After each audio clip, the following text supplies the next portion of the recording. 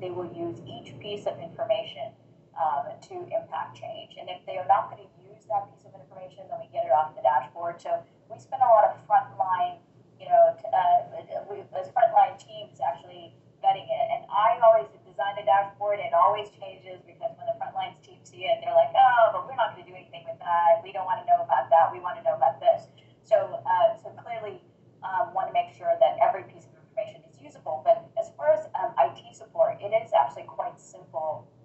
We're not that fancy. We use the Tableau tool and then display it on monitors. And so it's the most rapid way we know of designing and implementing. We are part of this large mobile performance system that has a system IT ISD shop that is fairly robust because obviously it manages the EHR and so forth.